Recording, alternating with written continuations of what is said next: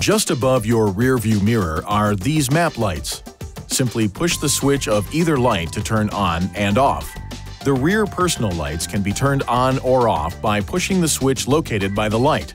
When this switch is pushed on, the map lights and rear personal lights will illuminate. When pushed again, the lights will turn off. When the door off switch is not pushed on, the map lights and rear personal lights will illuminate and stay on for a period of time under the following conditions.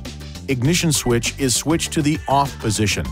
Doors are unlocked by pushing the unlock button on the intelligent key or door handle request switch with the ignition switch in the lock position.